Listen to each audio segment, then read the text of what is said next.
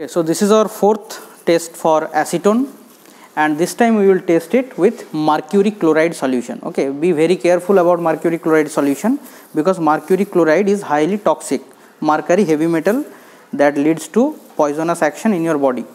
So first what we will do, in a clean test tube we will take a very little amount of sodium hydroxide, dilute sodium hydroxide, about half ml. Okay, and then we will dilute it further with distilled water. We will dilute it further with distilled water, almost again half ml. Okay, so this is very dilute solution of sodium hydroxide. Now to this solution we will add only 1 drop of saturated mercury chloride solution.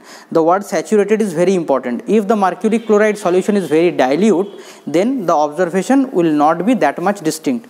So this is my saturated solution of mercury chloride, and I am adding only 1 drop. It will give a yellow precipitate, bright yellow precipitate.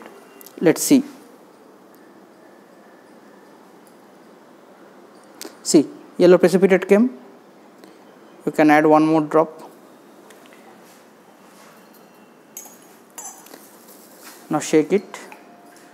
So this became yellow. Now the observation is, when we add acetone to this, this yellow precipitate will disappear. So let us see. So this is our acetone, and let us see whether this yellow color, this yellow precipitate disappear or not. If you add more mercury chloride, suppose you added 4 to 5 drops of saturated mercury chloride, right, then it will give a huge amount of yellow precipitate. In that case you will require a large quantity of acetone to dissolve it completely.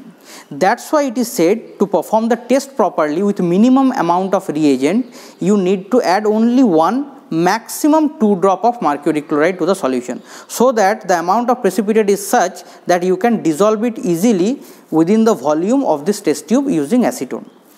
So let us add acetone and shake it. See, slowly it is starting dissolving, and it is completely now dissolved. See, a clear solution. So the test is dilute NaOH half ml, 8 to 10 drops, and then further half ml of distilled water to dilute it further, then 1 or maximum 2 drops of saturated mercury chloride to get a yellow precipitate, shake it, and then slowly add acetone and shake it. That yellow precipitate will disappear.